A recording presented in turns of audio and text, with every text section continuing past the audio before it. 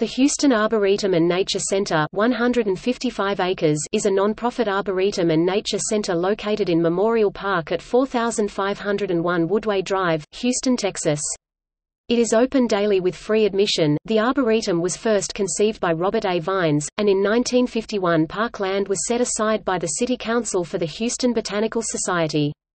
Today's Arboretum is somewhat smaller than its initial 265-acre (1.07 square kilometers) site. The Children's Botanical Hall was funded in 1966, and Nature Center begun in 1967.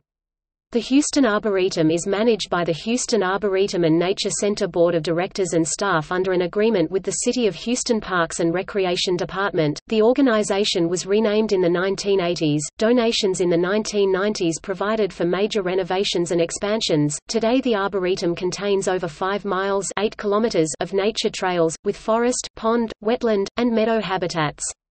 Specialty gardens include a hummingbird and butterfly island, sensory garden, and wildlife garden.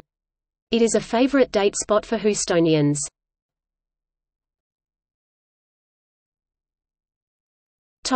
See also: List of botanical gardens in the United States.